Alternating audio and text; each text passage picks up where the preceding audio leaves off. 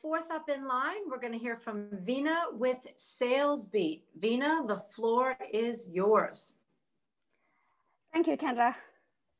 Hi, everyone. I'm Veena, a co-founder and the CEO of Salesbeat. We are eliminating lost sales in fast-moving consumer goods companies, also known as consumer packaged goods companies. I have 20 years in this industry, consulting for and working in large companies like PepsiCo and Diageo. I used to set up local teams and subsidiaries for fast-moving consumer goods companies globally. In my first sales role, I led the international wine sales team at Diageo to beat their targets for the first time since they were set up by taking a data-driven approach to sales. It may surprise you to know this, but salespeople typically use historical sales data to have discussions around orders and promotions with customers. Next slide, please. And this results in $3 trillion in lost sales due to out of stock. And as you can see in this picture, which was taken during a heat wave, not a single Pepsi on shelf, which results in $20 billion of lost sales for Pepsi in just 1 year. And it happens not just during unexpected heat waves, but each time a social media post trends. These cannot be forecast in the long term, but they can be monitored and acted upon on a timely basis. Next slide, please. CRMs, field sales and merchandising apps, and demand planning apps don't solve this problem. Next slide, please. And this is why we launched Beat. Beat is an app that uses AI to process not just historical sales data, but weather forecasts, memberships and points cards, consumer trends, as well as demographics data to make predictive recommendations on orders and promotions to salespeople so they can then discuss this with the buyer. We launched our MVP in June at the height of COVID. Next slide, please.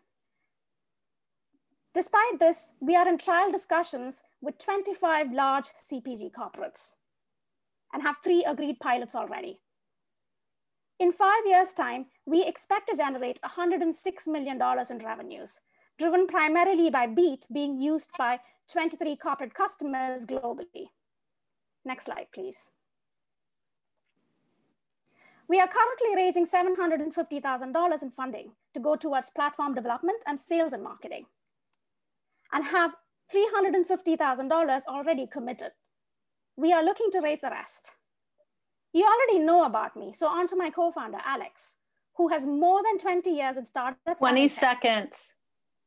He has been developing apps, managing web development projects, and advising startups on their tech strategy. Together, we are Salesbeat. We are the future of the fast-moving consumer goods industry. If you would also like to learn more about us or invest in us, email me at veena@salesbeat.co. Happy to answer any questions you might have. Thank you. Veena, thank you. That is your 3 minutes. Well done. Marie Roca, I'll send it over to you for the 4 minutes of question and answer from the audience and the judges. I'll start with the audience this time. Have you thought of oh, I'm sorry, wrong message, I'm sorry. Do you license the app or collect revenue based on the saved sales? We charge $149 per month for each salesperson, and we currently don't license the app, but we are looking at developing partnerships and collaborations with consulting firms or teams that implement Salesforce. Thank you. Judges? Hi, Veena. Thank you. I'd love to know a little bit more about the total addressable market you have here and what other competitors have tried to solve this previously and what those business models look like. Right. So first question, which was the total addressable market, that is a $712 billion industry that we are looking at, which is software and digital solutions in this place. And to address your questions about who others are solving this problem, so field sales and merchandising apps are basically looking to solve the problem of lost sales as well. And the way they are going about it is basically sending a message to merchandisers or letting field salespeople know when clubs and restaurants or store shelves at supermarkets are running out of stock. So they can then pick it up from the warehouse or from wholesalers and put it on shelf. And a lot of the times the problem is that the wholesalers or the warehouses at the customers don't have the stock, which is where we come in. So we make sure that the salespeople sell enough stock into the stores, so this is warehouses are stocked, or into wholesalers, so they are stocked. Does that answer your question? Yeah, a little bit, but would love to dig a little bit deeper, or even come out a little bit further and understand like who would be your competitor. Are there any other kind of companies out there that are aggregating this data and pinging retailers to let them know that they need to stock up? Right, so not at the moment. So there's a lot of apps out there. So for example, Anaplan, they basically process historical sales data and let retailers know and companies know how much to produce so that they are ready with the stocks. And you have field sales app and merchandising apps, which use visual AI to basically detect when the store is running out of stock on shelves. And those are the sort of ways they are coming at the solution. They're not looking at whether the warehouses themselves have stock, which is basically what we look at.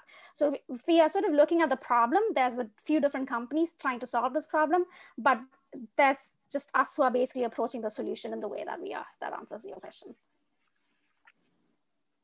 We have one more question, room for one more question. Molly, did you want to go? Yeah, Veena, thank you for this. What are you thinking about in terms of I know you said you're looking to fundraise.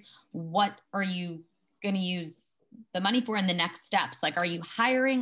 Do you foresee you'll need a lot of people on the ground? Is it going to be mostly tech? I'm looking for those kinds of thoughts. Yeah. So it's going 60% towards platform development, roughly, and the rest towards sales and marketing. And we are looking to hire 2 front-end developers, 2 back-end developers, and a data scientist. And on the sales and marketing side, we are looking at hiring a salesperson and a CMO sort of beginning of next year, not right now. And the way we are going about with the sales process is basically through collaborations. So working with consulting firms that are advising companies on their sales intelligence stack, as well as on Salesforce, or just how employees should be treated. And you have companies that implement Salesforce for different companies and customize it for them. So we basically collaborate with them so that we can be added on as a solution on top of Salesforce because we integrate with them. And those are the sort of collaborations that we're looking at for sales. Is that no $750,000? Sorry, what was that? Is that 8 people with $750,000? Yes, we are a very lean startup. Okay, cool, got it. Thank you, Veena. No problem, thank you. You can find her at salesbeat.com, is that correct? And .co, so it's I always ruin it with the CO. And again, please feel free to answer the questions in the Q&A, any of the presenters as well. Thank you. Thanks for all your time. Thank you.